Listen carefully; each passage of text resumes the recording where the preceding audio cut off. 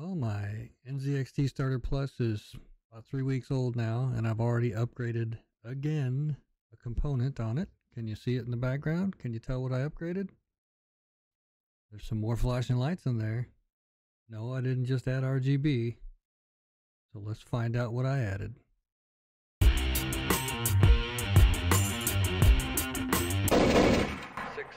Bravo. So before we start the video, I'd like to take a moment to thank you, the people who are watching my videos. I'm now over 100 subscribers.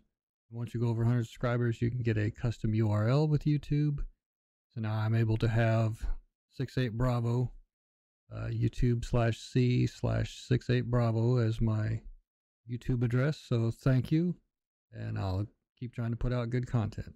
Before we get into the video, I got to throw in a little bit of advertising. So unfortunately right now it's self-promotion because I'm the only one that pays for everything. So I do stream on Twitch every Wednesday, Friday, and Sunday.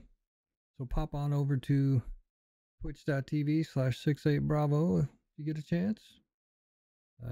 Doesn't cost anything to follow. Also, we've got a merchandise store now.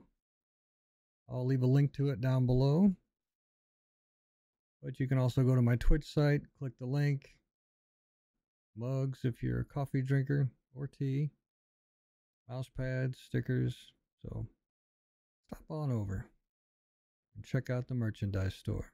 So if you haven't seen any of my previous videos, you know that I recently bought an NZXT Starter Plus computer. And I've already upgraded it a little bit. Put it in a 510 Elite case. Put in some RGB fans. And as of today, I upgraded the RAM. It came with 16 gigabytes. I now have 32 gigabytes of RAM. I had 2 RGB sticks laying around that I put in there. So now I have 32 gigs. If you do have a Starter Plus and thinking about upgrading the RAM, you want some RGB RAM or anything, please note that, as you can see, the RAM does stick out farther than the fan, so you can only put it in a couple of the slots. I had to move the T-Force RAM over in the slot that's right underneath the fan because the new RAM would not fit in there. It's too tall. So I've had a lot of interest, people asking me about the upgradability of the NZXT Starter Plus. So I've kind of looked into that a little bit. The motherboard that came with mine, I can put an i9 in there. I can upgrade to an i9 processor. And then obviously you can upgrade to, whatever video card. So I'm thinking probably next year, I'll be able to afford to upgrade it.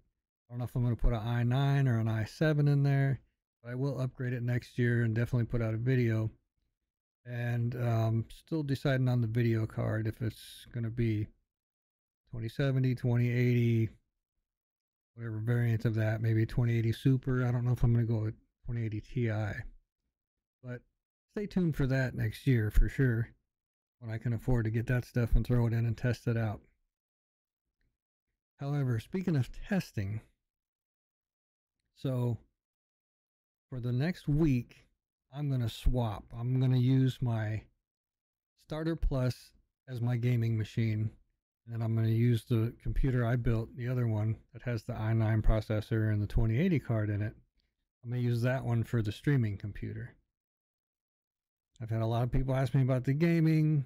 I did throw some games on there and test it out in my last video. However, that I just played a game on each thing and that was it. So I'm going to do some real world testing.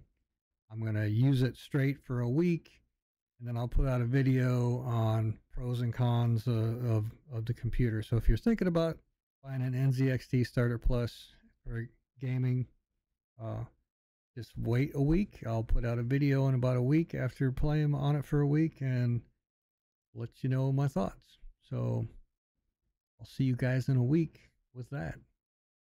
Thanks for watching.